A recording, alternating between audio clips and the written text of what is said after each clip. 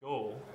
So to make it clear, it is Dragon Link versus Traptrix. So Gabe is playing the Bestial cards, which is something that you haven't really seen in a while with the drop off of T elements. Bestials haven't really been as impactful as they previously were, because like Magnum generating so much advantage while interrupting your opponent was crazy good. Yeah, exactly. But now that the decks that you play either just don't have a graveyard or they don't have any a light or dark. Yeah.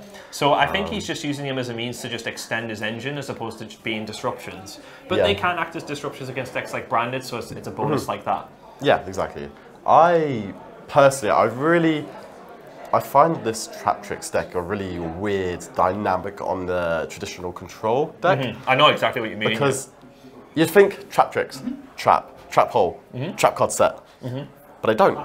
No, they have like a lot of like cool monster interrupts. Well, I played like a fair few of them at locals, as you would, because it's more or less free structure decks. Yeah, which is really good for a competitive deck to especially just to introduce someone to the game. Yeah, exactly. And they do things like they can end on Rafflesia and Serra and things like that would beat the traditional trap deck that would remove the back row, like Lightning Storm and things like that.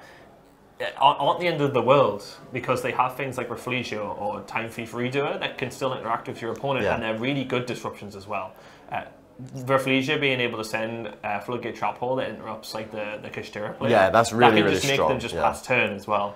Especially with the new Traptrix monster from the structure deck, which it's almost just protects all of your spell and traps from the hand. Yeah, that bonus as well. Having an in-engine way just to protect your back row as well. From like these crazy cards like Lightning Storm, Harpy's Feather Duster, Twin Twister, that might be ruining a day, let's say. What makes this deck extremely consistent as well, like any Traptrix card just goes straight into Serra, and if you combo it with another Traptrix card, for example, the Field Spell, which gives you an additional normal summon, it means you can also enter a rank 4 as well. This isn't something I do see that often. I haven't really seen somebody go into the rank 4 Traptrix.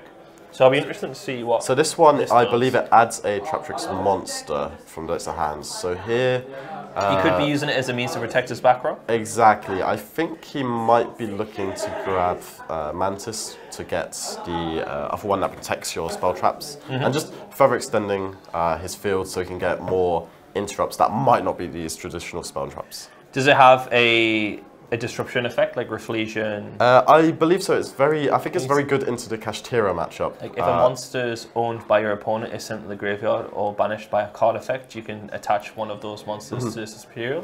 It's decent disruption. Yeah. Gabe's deck is quite orientated around the graveyard. So. It's kind of similar to a Rise Heart in that respect, right? And it looks like he's doing it as a means to just further extend, so it's just an extra monster on board on the field. Field. I'm going to keep saying field. we are just going to keep saying field, and every time I say the wrong word, I'm going to get punched in the face.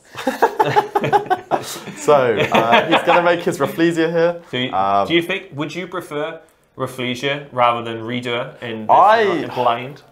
I personally think I would have made Rafflesia first. Sure. You just don't risk losing to cards like Nibiru at that point. Which, because you're playing this more control-oriented deck, it's a little bit different. You shouldn't. Yeah. Because Rafflesia can negate Nibiru with Gravediggers. Yes, exactly. By sending that from deck to grave, which is pretty good. So it means that the deck not only does something small but high impact, it also respects the high impact defensive cards as well. Gabe is playing Nibiru, so that is something that would have punished him if he did draw it. But he is playing a 60-card deck, so I guess he might have thought, whatever. I'm quite looking forward to seeing how Gabriel's turn starts, because looking at his cards, you can have a combination of anything. Yeah, looking at his deck list here, there is a wide variety of just very, very strong spell cards in his deck. Looking down the list, there's only a couple that I would say are more meant to end the deck, let's say. Well, he didn't draw any defensive cards because he didn't interact with his opponent, so you're assuming that his hand's just all gas. Very strong start here with Small World. Well, that's anything in his deck. It could get literally anything. So let's see where the bridge takes him. So how many copies of that does he play? Because I know that's quite important to his combo. He plays 1. Okay, so I guess it's not that important to his combo. It's not important enough, yeah. Oh, okay, I see. That's beautiful. That is, what makes Small World an exceptionally interesting card is not only as an engine, it can do things like this, where you get your means of just getting rid of your opponent's cards on the field. And yeah, you can see Stephen there at the top. He's just like, what is this I'm going to do to me here? Well, and you would probably get rid of the. Well, he's given it a quick read over. Yeah. I don't think it does anything particularly is definitely going. You would get rid of Sarah and Rafflesia because Sarah is a means of extending your plays and also adding disruption. They can summon that monster from deck which banishes a card in the field, which would be particularly problematic. Yes.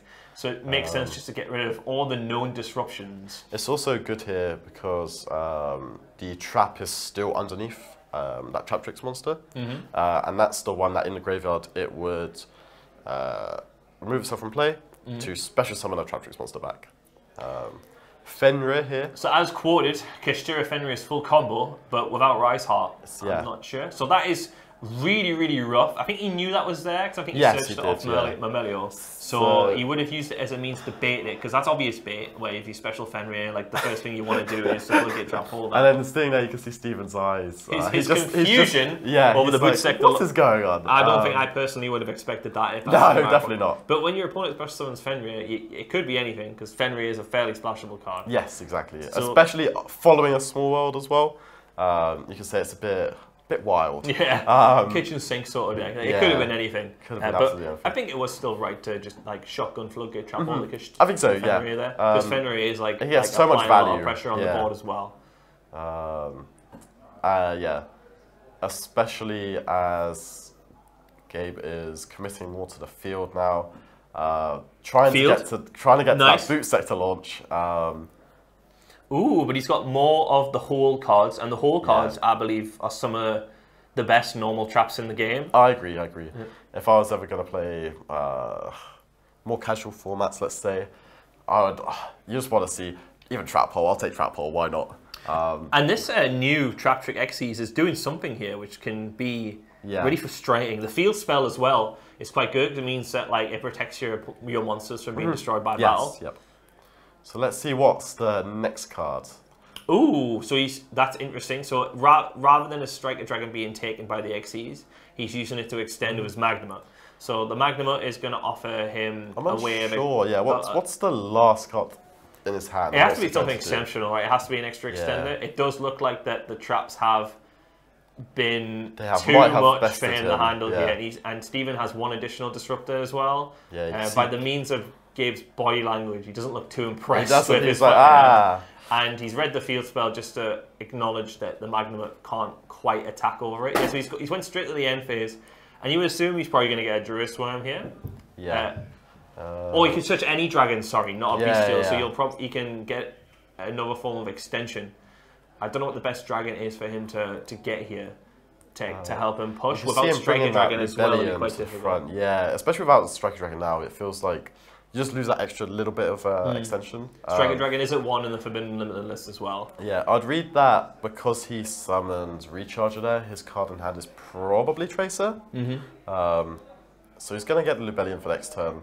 Libellion does do quite a lot. It does. 3 effects. Yeah, it does in fact do a lot. The only issue I see is that this Traptrix deck might just be able to... It's got a lot of gas. Commit a lot of resources to the field. He might just be able to win. The trap isn't in the graveyard anymore. No. But he could probably when he detaches it... Yeah. So you can use it like... so summoning that meant that you can just search a Traptrix card, so his follow-ups there. He has several different ways of playing this out. Like Mamelio could get him like... If he thinks the turn's going to go on for a bit longer, he can use Mamelio to get another resource, another defensive card. He can go into Dianeers, if that's how you pronounce it, to summon a monster from the graveyard as well. And so he can just do a lot here, which can. And I don't think, since Gabe didn't get a disruptor with the Magnum, I think he's just accepting his fate more or less. I think he's just trying to see. Gabe has accepted his fate here, and the winner of the previous disruption during his opponent's turn. There's Ash Blossom Joy Spring, Nibiru, and Infinite Impermanence, and that's all even post side. So, but you think that this deck is quite good and resilient in those sort of defensive cards, and they're not really particularly powerful ones either. Like they're not cards like Nibiru where like if you see that you just cry. Whereas like Ash Blossom, like an Ash Blossom at this point would just feel extremely underwhelming. Agreed. And you would have like several different sort of means of pushing after this. Yeah. So Fenrir in this deck as I've discussed with Gabe, Full combo. Full combo. And if this does resolve, I guarantee it's going to be the funniest combo we see throughout this entire event. This field is going to be very cool to see. It is. It's. I remember I didn't get to see the combo because at this point I thought you couldn't do the combo. I thought it locked you into XYZs. Yeah. That was me being silly. You don't actually have to special the Rise Heart. You can normal it. Yeah. And its effective banish from deck doesn't lock you into XYZ monsters. Yeah. So you are free to do whatever on earth you want. So let's not spoil the rest of the combo though. Yeah. Let the viewers just watch this. It is Gabe extremely is having cool. a little think there. He's trying to decide. He wants to respect everything. Which is reasonable. There is an Ash Blossom in Steven's hand as well. There also looks like there's 2 Parallel Exceed. Ooh. So looks like he is respecting the combo here, or the hand traps. Okay. So I haven't seen this iteration of the combo. I've Neither barely have seen I. the first one. So maybe he is just... I don't know the deck well enough to think if he's getting in his own head. I think Gabe is a good enough player to respect things like that. And that was probably part of the plan. He probably has a Bestial to help him extend. He does. He's using Sornier to banish Recharger to summon. So he can then probably just go straight into Romulus without having to do the added fluff. It depends what he wants to do here. Does he want to go for Romulus? Or does he want to go for the ever-powerful Jurassic Seal Pass? So... he is going for Romulus. No. He's probably... He will be scared in the Nibiru, I think. Yes. But I think Ash Blossom on the Romulus probably would have put him in a really awkward position. Like, he must have valued Dragon Ravine really highly. Yeah. Especially, but he mustn't have needed the Zephyros, which would have been summoned from the Arsenal Falcon. Yep. So here he's going to dump the Lubellion, Ravine. Yeah. Let's just see where he goes from here. He's got a lot already with the Sornier, because that adds your extra sort of like branded side of things with like Lubellion. He is playing branded beasts and what have you, so which is an extra disruption. And the Lubellion stuff is just sort of that was just a free card that was just like sent from the Sornier as well. Yeah. So just having a look to see what he wants to do next. I imagine this is a fairly open-ended deck. Like your end board field is probably the same. Yeah. But like. In between that, there's a lot of different sort of lines that you can do. Lots of decision making, and I think that's kind of what I like about this type of deck. Using it straight up as discard fodder. Get that fluff out the deck. Yeah, I guess you just don't want to draw it next turn. No. Yeah, especially if you've got like cards on the field, it's just not doing anything. Yeah. It's just stuck in your hand, so you might as well just get it out of there. I guess he is going to be using that Fenrir maybe as a disrupt now. Yeah, you could just leave it there. It is probably one of the... What makes Kashtira so good is if they get stopped in their tracks with like Imperm or Ash, like Fenrir is probably one of the best defensive cards in the game right now. It does so much right now. You see people playing cards like Book of Moon just to try and beat Rise Heart, let alone even cards like Fenrir just to try and play going second. Sometimes you can just go wide and just like keep a bunch of Kashtira main deck monsters on the field, and that just does an awful lot if you want to just respect certain things. Like, it's something that I've done plenty of times. Like if the 5th summon was going to be overlaying it or Rise Heart, sometimes I would just leave Unicorn Fenrir up there and just let that just. Yeah, I'm trying to decide where Gabe is going here because there's so many things going on. He has a tremendous. He's opened all his bestials. So is he gonna go? Yeah, he looks like he's gonna go for the. He's going to Tum. Yeah. Again, I really love this card as well. This Tum is a cool card. I remember when cards like Dragoon Sea Remus were announced. I was like, oh yes, a Tum time, let's go. I remember this card being played in Erratic. So yes, that's when I started playing as well. I'm quite looking forward to seeing this.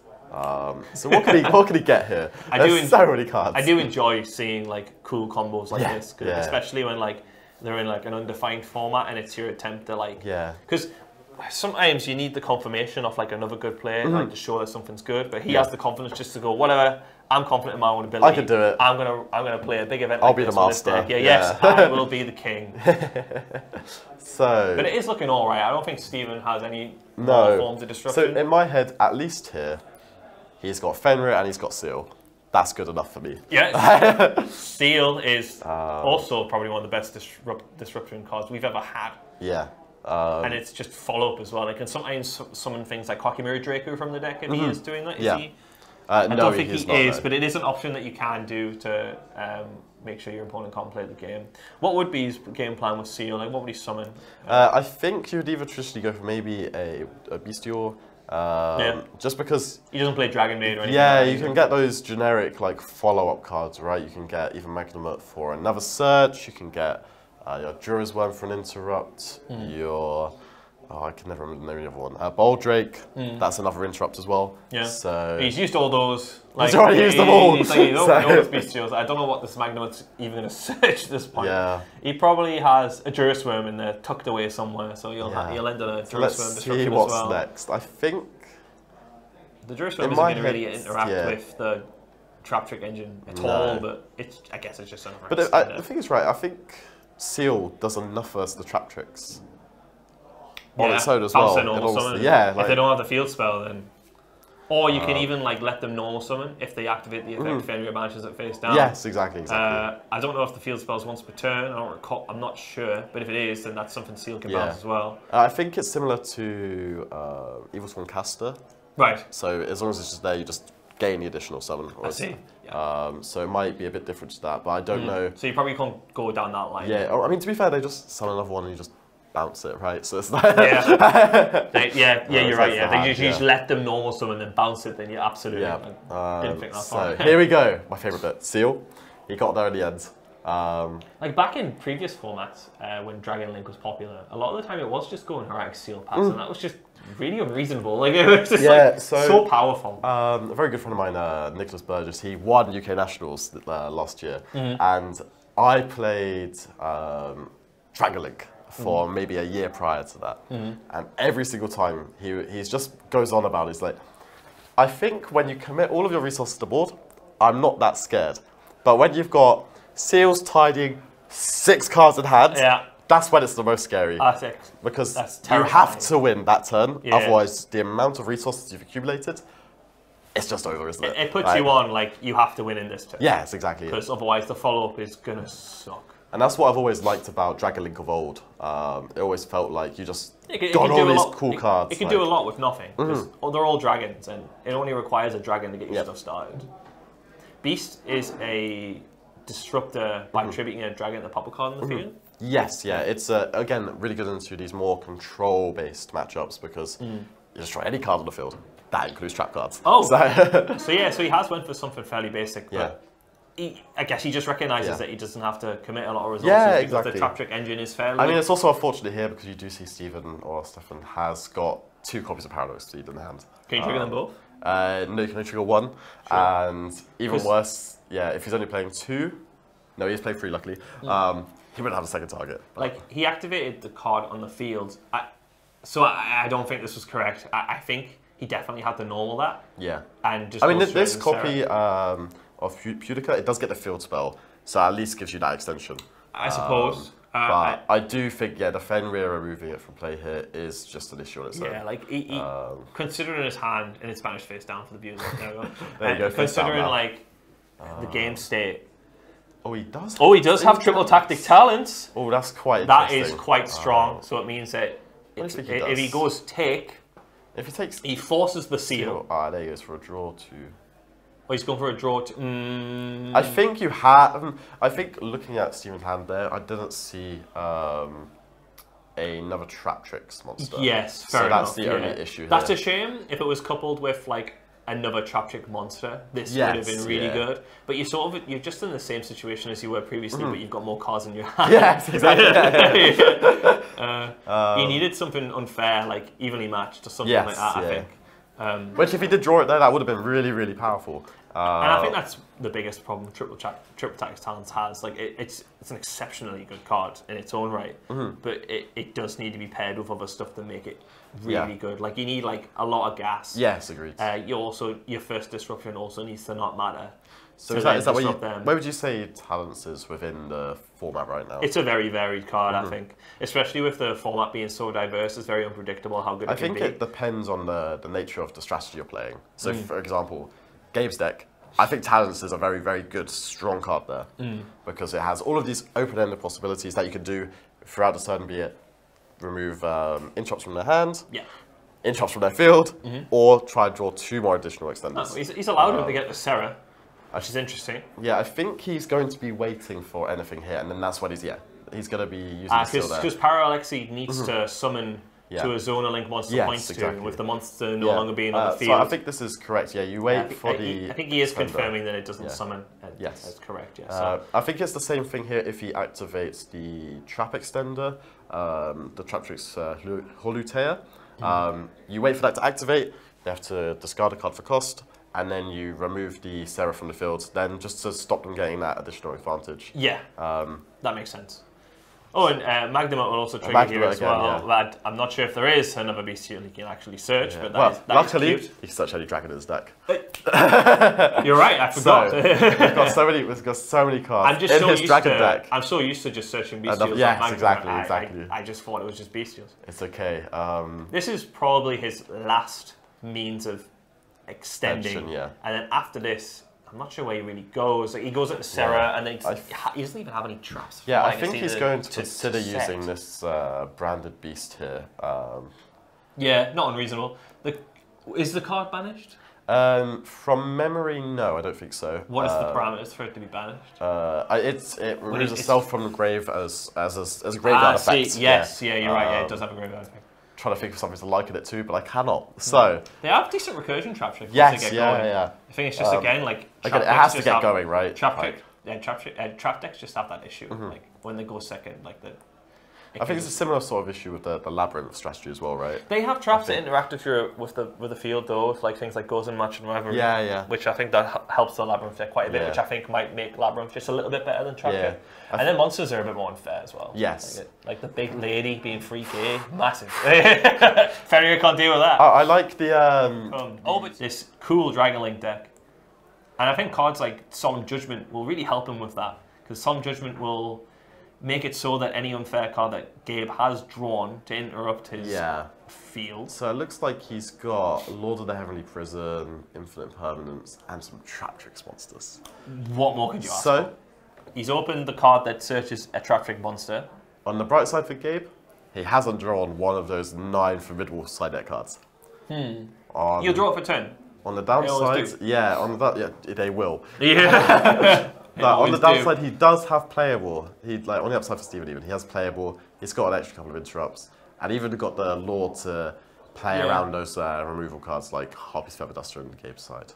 So we're just going to see where he goes with this combo now. It does look like he's just going to go for something fairly standard. Yeah. Coupled with a Heavenly Prison, which would be quite interesting. I don't think. The only thing that would be quite irritating against is if Gabe has Harpy's Feather Duster. Yes. Because I think that Heavenly Prison isn't really putting much work against any other card in Gabe's deck. But I think it'll be quite irritating. It'll be quite frustrating for Gabe if he does have Harpy's Feather Duster, because then he just won't do anything. Oh, he has Parallel Exceed. Oh, so we're going to see a lot more this turn. Parallel Exceed just gives you that extra rank 4 on this field as well. So what do you think this Parallel Exceed should be aiming for here? Do you think he should try and commit with more of those Traptrix extension plays? Or do we think we should just go straight for that defensive Rafflesia? In 40 cards, you could probably be a bit more conservative. But nah, he's playing 60, he won't have drawn. He won't have it. No. I think especially as well, like you're playing against somebody, if you acknowledge this person's like quite good, you need to do things a bit more unreasonable to make it so that their engine doesn't beat you. Yes. And also the 60 card like engine, a lot of the time when they're all gas, it's really difficult to deal with. So you have to put yourself on like, I'm going to just put up as many disrupting cards as possible. And if you have Nibiru's, that's fine. My field wouldn't have been good enough to beat you. There you go. He's got to go for it. He's just going to go extend, which is what I like to see. I want them to keep going and going and going. I'm quite curious to see if you could do anything with that XYZ and end on something more formidable, let's say, with it. I know you can make... This is a means of extending, so I imagine he has the field spell, unless he's just searched Memelio. Okay, that's peculiar then. Did he search Memelio after that? Yeah. Then Serra would trigger... Maybe he just wanted it to trigger the Serra, which is fine, because then if he activates that trap, Serra will trigger again to summon from deck, which will then get him Memello. There you go. There he's going to do it. He does have a trap to discard, though, right? Yep. So Infinite Impermanence, which is a level of interrupt. That is a shame that he had to discard that, because Infinite Impermanence is a pretty solid interrupt. It would be really strong if he had a Traptrix, or a Trap Hole, to discard. Normally when you discard a hole, it's just free, right? Because you can just reset the hole.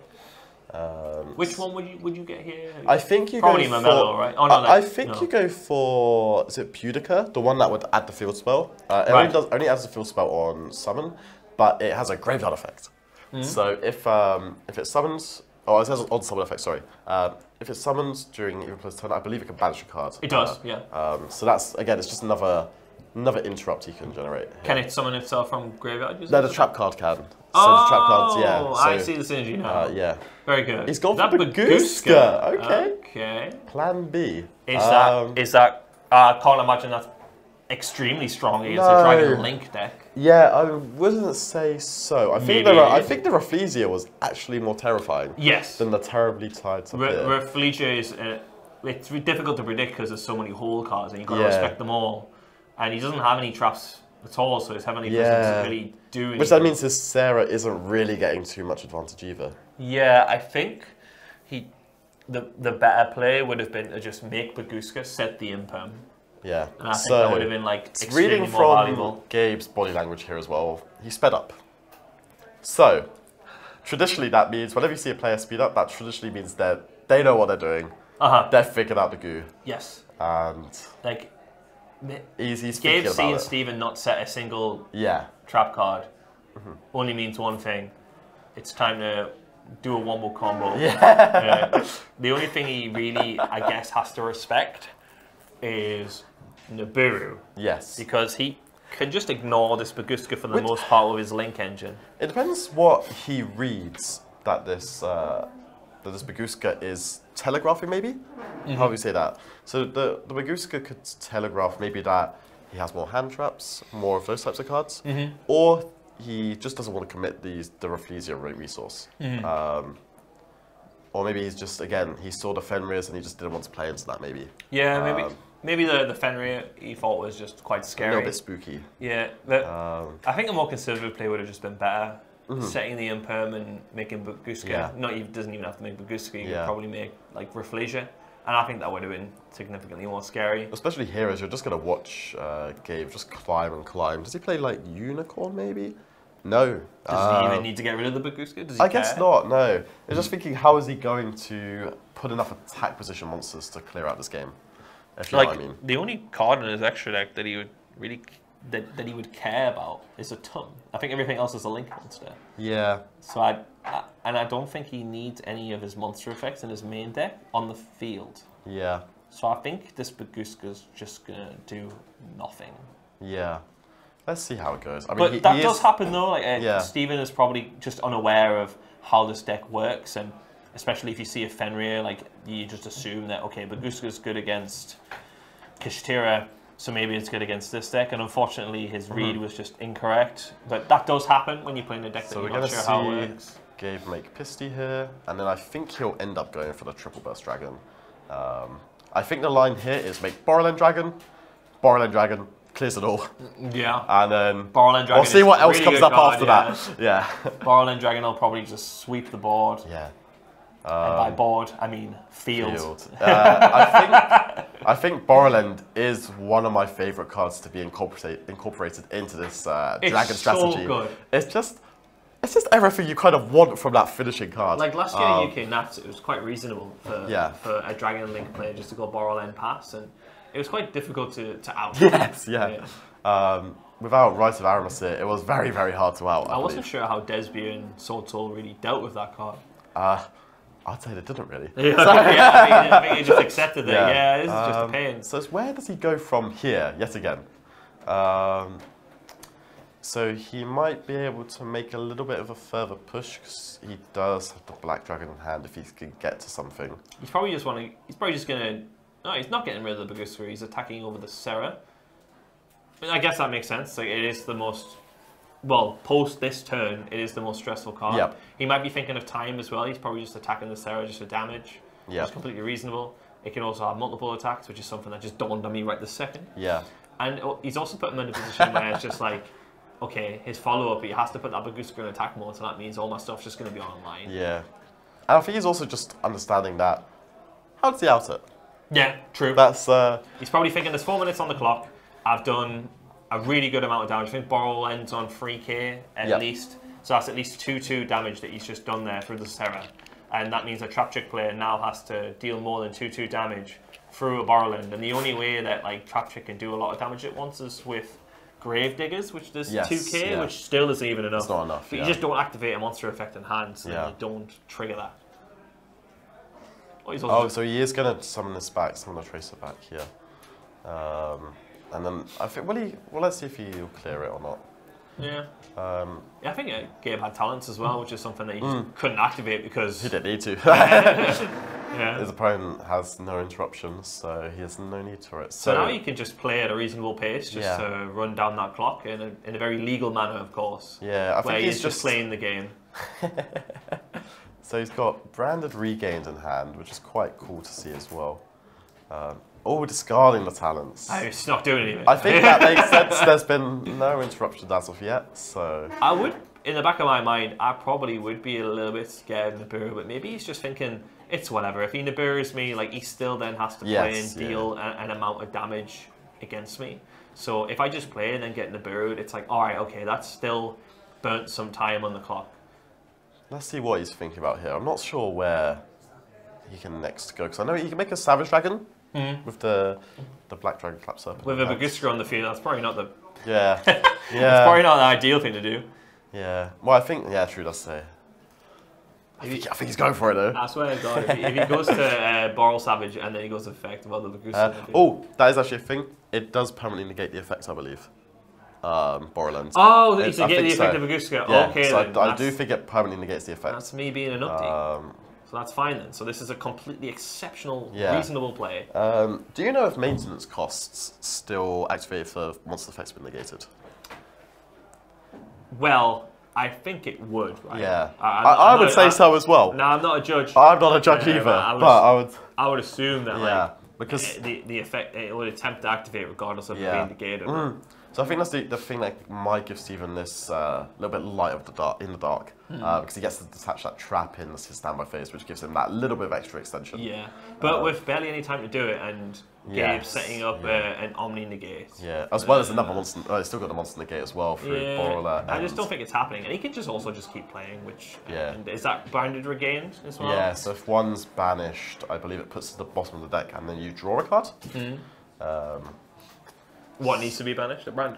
No, a monster. I think it's just any monster. I might be wrong. That's pretty good. I know it does. It definitely does light and dark. Oh wow, that's actually really, really good synergy. Yeah. And like drawing a free card here can't be that bad.